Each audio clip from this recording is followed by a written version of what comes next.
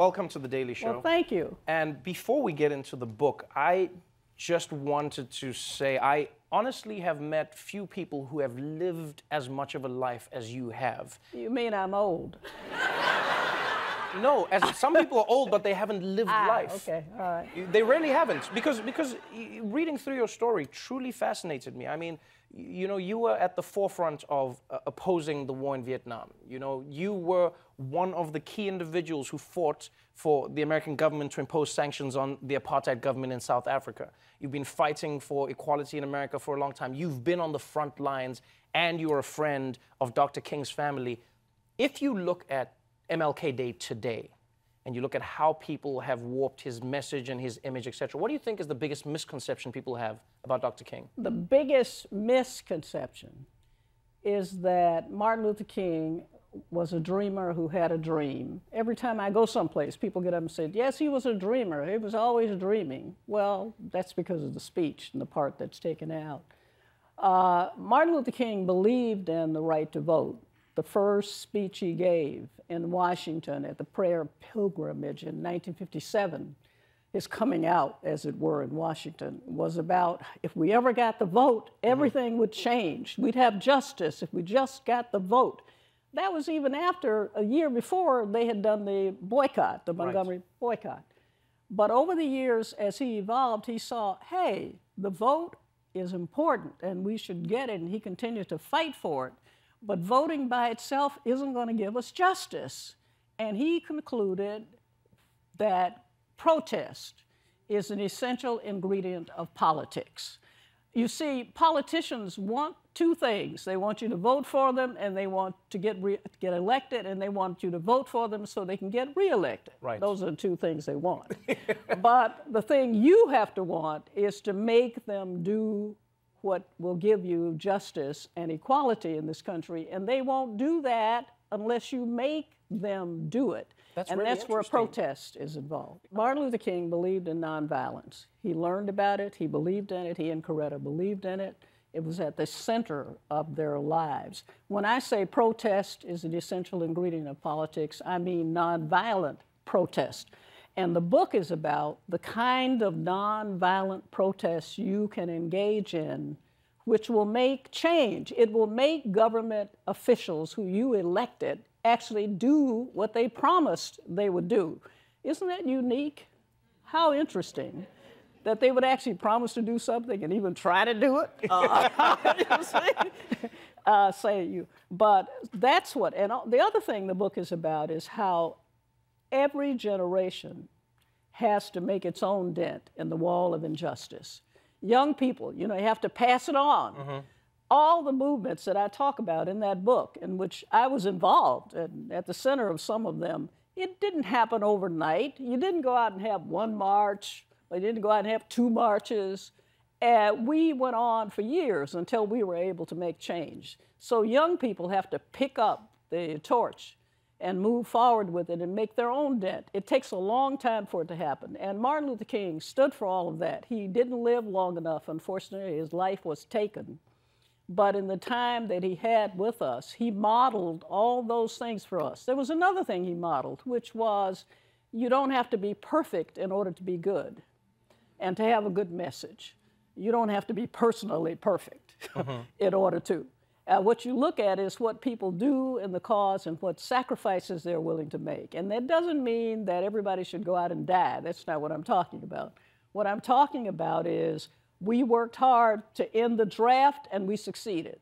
I can show you, and if you read what's in the book, you will see that we succeeded. When we wanted the Americans with Disabilities Act passed in the Congress, we used strategies and tactics to make it happen. Right. And what you have to do when you protest is keep changing what you do. Don't do the same thing over and over and over again. People get tired. If you did the same thing on your show every night, people would say, ah. And they wouldn't watch you. Change it up. Or if you were like the team that played Kansas City yesterday, and they just kept on doing the same thing. And I kept saying, why don't you do something different? You see? That's really interesting. So if you want student loans forgiven so you don't have to pay off all that debt, whatever it is you want, organize people, mobilize people to do it in a nonviolent way. Put pressure on. You have to make politicians do stuff. Do you think Yes, that climate change, right. make them do it. Do you think then our generation has become complacent in thinking that a moment of giant protest counts as the duration of protest? Because in the book you talk about how, for instance, with the apartheid movement, the anti-apartheid movement, it took 2 years for you to get the American government to do something. So do you think our generation goes, we have a big march, it trended on Twitter, and now we're done, and we think that's enough, whereas it's supposed to be an ongoing affair? Twitter, putting something out on Twitter is not a movement. You can inform people through Twitter. It's very useful for that. Facebook, they're all useful for that. Also, you can be kept under surveillance by the people who are watching you while you're doing it. But you have to, what I learned over time, and Martin was an exemplar of that, you have to be present in the moment. You have to do something yourself. You have to be there. You have to put your body on the line. You have to be willing to go to jail. You have to be willing to say, here I stand and you will go no further because I have moral authority in what I'm doing. So use any kind of media for communication and get in touch and stay in touch, although we used to use mimeograph machines and get ink all over our fingers and all of that and the rest of it. But you can make change. So the lesson of all this is, in this book, is if you read it, if there's a change you want to have made, sure, vote. It's an election year.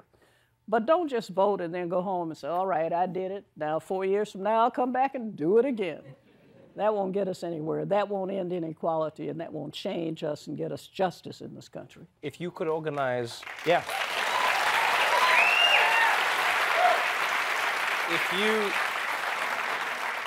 If you could organize a protest today that would last until it got the results that it needed, what would you say is the most pressing issue? I know there are many, but what would you say right now would be the most pressing issue that you think people need to protest for? Climate change. Because climate change affects all of us without regard to race, or class, or whatever it is. We may not understand that it does, but it does. So I would do it in a way to try to explain to people not just the morality of it, but how their lives are in danger and the lives of their children and so on, and find messaging that would help to do that. And the messaging takes time. For the anti-apartheid movement, the steering committee on that movement, which was successful, met every day at my house in the morning for a year and a half. And had protesters out every single day going to jail. We all went to jail multiple times. We boycotted Shell Oil Company. We made people stop buying Krugerrands when they didn't even know what Krugerrands were before. We got help to get Nelson out of jail. And oh, was that a great day when that happened. And so it takes hard work, it takes thought, it takes using creativity and imagination about how to get the public's attention. We had marches. But when we had marches, we had celebrities, people who folks don't know about. Paul Newman, you guys never heard of him. He was an actor. People like that who were out there, you know, doing it. So, in fact, you could, if I were doing it, I would sit down, and you could, if anybody wants to start, read the book and come to my house, and we'll sit there for another year and a half, going out every day, mobilizing people and figuring out what to do. Sounds like a plan. Thank you so much for being on the show. Wonderful having you, especially today. History Teaches Us to Resist is available now. Dr. Mary Frances Berry, everybody.